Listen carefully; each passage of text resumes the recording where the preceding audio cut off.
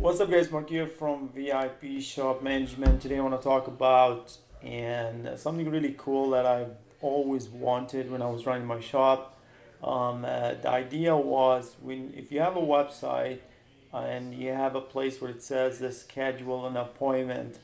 When your customer schedule an appointment, it goes to your email, and then you gotta come back here and add it manually. The idea was, what if the customer can make an appointment from your website and then send it directly to VIP. We are going to be doing that. We just did that. Bear in mind, to do this, it requires so much work and so much requires so many servers because it will crash. The idea is there's so many people going to go on the same website at the same time. But anyway, let's talk about it, see how it works. The first step, number one, before I want to talk about this, let me talk about something even more important, just you, assuming that you don't have a website. If you go on google.com and you search for your business, if you look at my business right here, it says appointments, and there's a link next to it. So even if you don't have a website, basically you can register a link. You can put a link there, and where your customer can make an appointment, and it will directly go to your VIP. The idea is, how can we get new customers from Google straight to VIP? To do so, to add this link right here, you will need to, first of all, you will need a link. So let's talk about how do you get the link first of all. So to get the link, you gotta be eligible. The only customers that are eligible for the links are cloud members, and if you are on the one-time payment, you gotta have both subscription, not just one, text messaging and online ordering. It's the only way, because this is, like I said, this is really costly. But remember, you gotta spend money to make money, and you gotta spend money to get customers. Nothing for free in this life. So if you go back to like I said, to request a URL, you gotta go to your settings and request URL for appointments. The first thing, you gotta check for eligibility. Check for eligibility. In this case, it's a cloud member, so it's gonna click on request a URL, and it's gonna create a URL for you. And all you have to do is copy that URL, and we're gonna go back to here, go to your business app, go back to my business, and go to under info, and scroll down where it says appointment link. Click on that, and basically paste the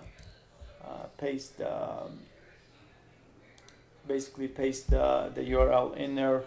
It says under review right there, so Google is taking their time now to approve this. It takes up to 3 days, and I'm like, wow, that's a lot. So Google are being strict about certain stuff, changing stuff on your own business.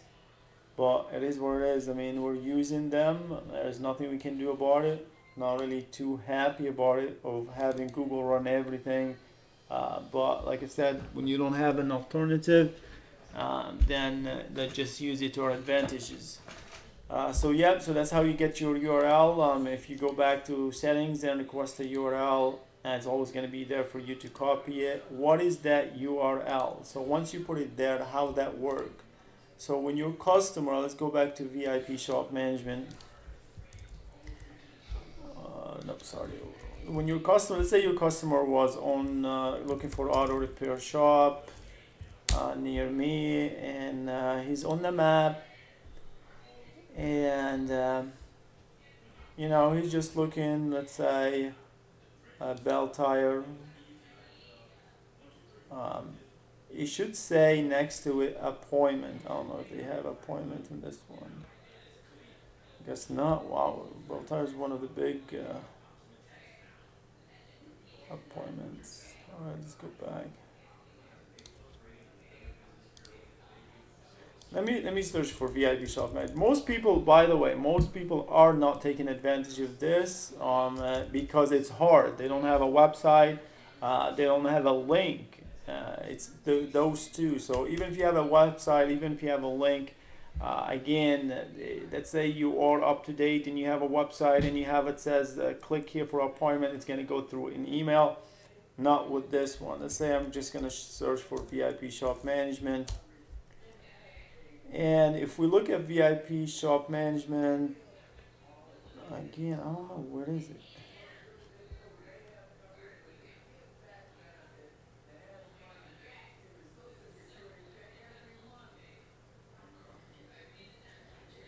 It's supposed to say appointment somehow, but anyway, let's look at it. I know it does, it just, they're really weird lately. Google, by the way, with their stuff, you don't know what the hell is going on anymore. Too much going on, but it should say something like that. Appointments, click here. When a customer clicks on that, it's gonna bring you to this website. This website is our website. It's VIP Shop Management website. However, your information will be up top, including your business name, your address, and your phone number. And we're gonna show you how this works, but this link is not, it's not correct. So I'm just gonna copy the link I just created right now. Copy the link, and we're gonna try it. If you want to test it, basically that's how you test it. It should pull your shop information. It should pull your address and your phone number automatically. The customer comes in. Keep in mind this is can be used on the phone or a tablet, doesn't matter. Let's say Mark Ismail 248-820-533. Email. So the first step is the customer information, name and phone number and email. The second step, just the license plate.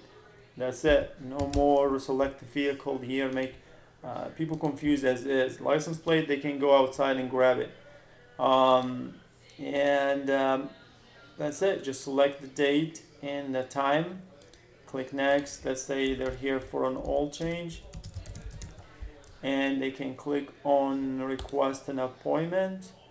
And it's going to say your appointment has been requested. Remember, we're not making an appointment. We are requesting an appointment. Making an appointment is too complicated to handle every shop because we don't know if he's busy or he's not busy. We can't even take that appointment. But requesting an appointment, basically, we're going to bring the customer to you and you decide what to do. If you want to schedule him with the time that he said, or if you want to move him to a different date. That's going to be up to you. Anyway, so once the customer, whether from his phone, tablet, or his computer, made an appointment, how that works? You come in here and just go to your appointment, and it's empty, but it's going to pop up just like that. Two things going to happen right here. So basically what happened, VIP checked for appointment for any customers that made an appointment for your shop, specifically for your shop, found one, brought it to you. There's so much to it. It's like AI, literally. Brought it to you right here. Not just that, grabbed the plate number that customer left, decoded the plate number, the license plate, and get it ready for you. So in this case, you have Mark, and this is his information. That's his vehicle. That's his plate number. And that he needs an appointment on Friday, July 16, 2021 at 12 p.m. And he needs an oil change. You can decline it. If you click on decline, it's going to take you to send an email to that customer, let him know why are you declining, because whether you're busy or whatever the case is. Or you can click on accept. When you click on accept, it's a lot of magic's going to happen. Number one, VIP Shop Manager is going to look for that customer to check if he's an existing customer. Number two, VIP Shop Manager is going to check if that vehicle it's already existing in our database. If the customer and the vehicle they don't exist, VIP will add the customer and his vehicle automatically. If the customer exists and the vehicle doesn't exist, VIP will add the vehicle automatically. So we're going to check in this case. We're going to click on accept, checking for customer. If customer exists, customer and vehicle does not exist, it's adding it automatically. And it's adding the appointment, and that's it, done. What happened with this movement? If we click on this one right here, so we can see like the appointment has been added right now. If we click on that, it's gonna see that all change, the phone number, the name, and the vehicle, and the time that he chose. We can confirm the appointment right here by click on email, send, or by text message, whatever you have. And we can create a new estimate. If I create a new estimate from here for the new customer that we never had before, we can select the vehicle right here. So you notice the VIP added the customer automatically, added the vehicle automatically, and added his request automatically. I mean, that's brilliant. This is the new era of making an appointment. I love it. I don't know. I'm sure some companies have it, but I don't think if they have it. And this way, combining the website, our website, and VIP shop management. So let's do another example. We're gonna try. Let's say the same customer came back and want to schedule an appointment for the same vehicle. So let's do that. I'm gonna copy the URL again.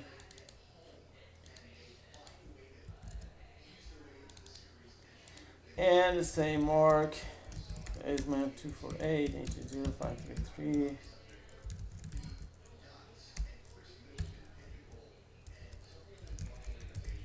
Next, it's super fast now. Like, you know, license plate. Next, most people know their license plate. That's a good news. And the people don't know the license plate, they can go grab it from whatever the kid. Go outside and grab it. And the people don't want to put their license plate. They get a bigger problem than just signing in. I think they should be calling you for an appointment anyway. Let's say we're doing 4 o'clock. Next, let's say we're doing alignment. He's asking for alignment. I request an appointment. It's done. We're gonna come back in here. We're gonna go to our appointment. It's gonna pop up right there. It's gonna say, all right, he needs an appointment. We already decoded the vehicle again. And we're gonna click on accept, checking for if customer already exists, customer and vehicle already exist. And it basically what happened in this case, it only added just the appointment because it found the customer and the vehicle. We're gonna click on it. We're gonna click on the create a new estimate, and just like that. So which is really, really cool. I think this is a dream come true for a lot of people. The idea of is how can we bring a new customer?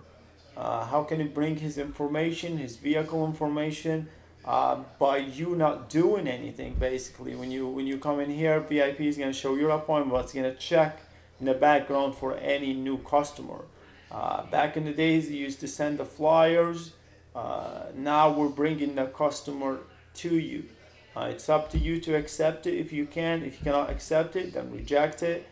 Tell them why, and take advantage. But like I said, you're gonna require it's either the cloud members can have it, or you gotta have both subscriptions. This stuff costs money. For the people who like free stuff, you cannot keep going on this way. You cannot get stuff for free. That used to be me. You gotta upgrade, move. There's nothing for free in life. There's an idea for free. There's a promotion for free, but there's nothing for free. It's gonna cost us a lot of money, to be honest with you. The more people is gonna sign up for this, the more the harder it gets. But we should be good. We're trying it out.